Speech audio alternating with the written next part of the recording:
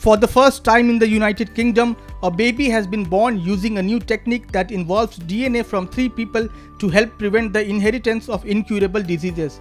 The name of this pioneering IVF technique is mitochondrial donation treatment, abbreviated as MDT, or mitochondrial replacement therapy, abbreviated as MRT. The offspring born via this technique is also commonly referred as a 3-parent baby because of the fact that it involves a woman giving birth to an IVF baby with DNA from 3 individuals, though more than 99.8% of the DNA in the babies comes from the mother and father.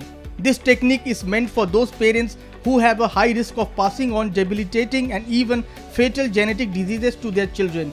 UK had granted legal approval to this technique in 2015. The world's first baby created from DNA from 3 parents was born in Mexico in 2016 with the help of a New York-based team.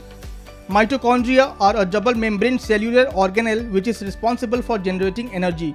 They are commonly known as the powerhouse of the cell, but what really makes them unique is that they are divided independently of the cell.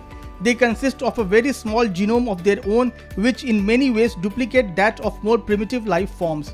The mitochondrial DNA controls its functions much like the rest of any living form and decides how the organism would look and act. Mitochondria hold almost 0.0005% of our entire DNA, but the child receives it only from the mother.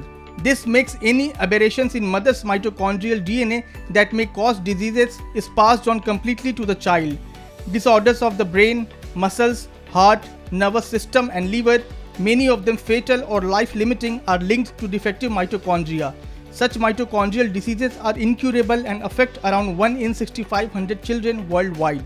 Mitochondrial donation treatment uses tissue from the eggs of healthy female donors to create IVF embryos that are free from harmful mutations their mothers carry and are likely to pass on to their children. Because the embryos combine sperm and egg from the biological parents with tiny battery-like structures called mitochondria from the donor's egg, the resulting baby has DNA from the mother and father as usual, plus a small amount of genetic material from the donor.